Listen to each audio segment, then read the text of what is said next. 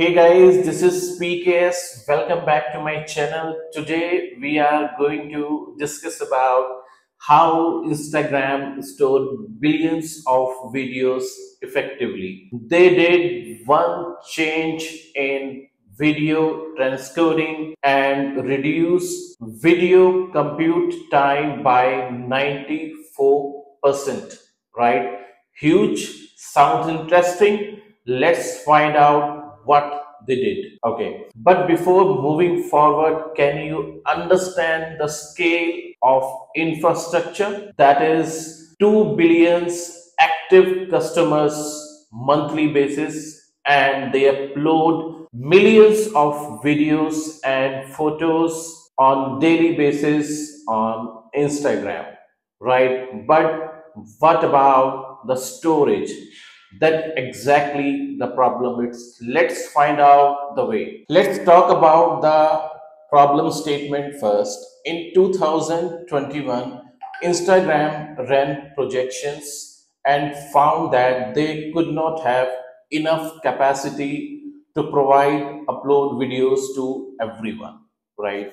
So task is pretty much clear. Video should store efficiently, and at that particular time they have the scale like 140 reels run per day on Instagram and Facebook. So for your information, let me tell you, for any video application, video basically convert into different resolution that called transcoding in technical terms, so that any user with either low internet or a good internet can watch the video with the full-fledged quality, right? Let's talk about the optimization and solution. So for any video uploaded on Instagram uses two techniques of encoding. Number one, ABR encoding. Number two,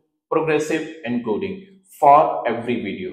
So when a video uploads on Instagram, to convert different versions, Instagram uses these techniques. Or can you imagine if a video is 27 seconds and we are creating 720 resolution size video, then it takes almost 86 seconds. That was the main problem, because both the encoding techniques hogs the compute process, and that exactly the main problem. So basically at the end, Instagram developers found the solution, and that is, you have to listen very carefully. So Instagram developers noticed that two encodings have similar type of settings. So they do progressive encoding,